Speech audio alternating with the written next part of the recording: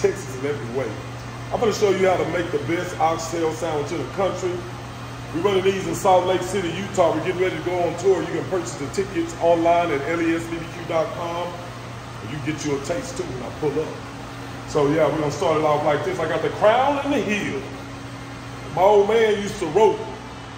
That's why I used to do healing. So yeah, I might even put a little cheese on here. Might even put a little cheese on there, but you know, gotta have them buns toasted. And I'm gonna come over here and grab me one of these softballs. All you really need is one softball to make these sandwiches. And I'm gonna grab this. I'm gonna make two of them. I'm gonna make my kinfolk ball in one. He ain't never tasted one.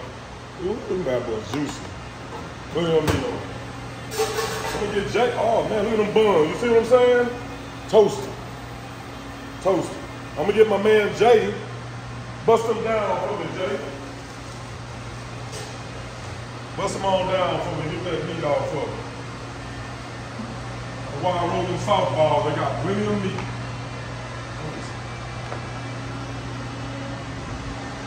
Plenty of meat on it. Slide right off the bone.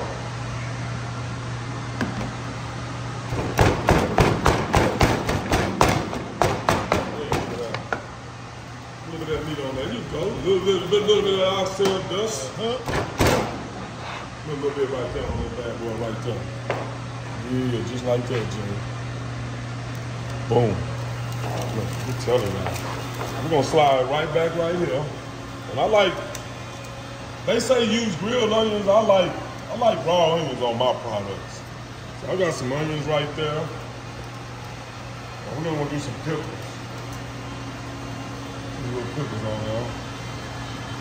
Sweet. And then I'll put a little bit of that barbecue sauce on there. lesbbq.com. Pop. Just like that. And then I'm gonna put that bad boy on here. I always like to wrap my sandwiches and make them look professional. I'm gonna wrap them like that.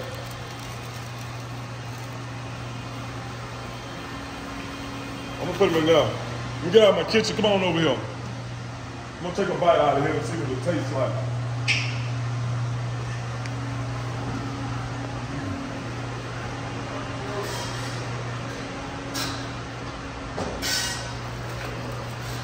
That's that oxtail sandwich. Now I'll take my little wrap right there. It looks outstanding to me. I don't know what y'all said about it.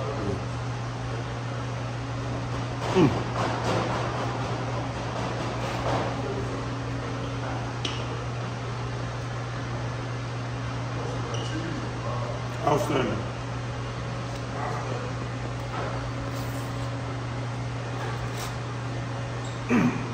Now,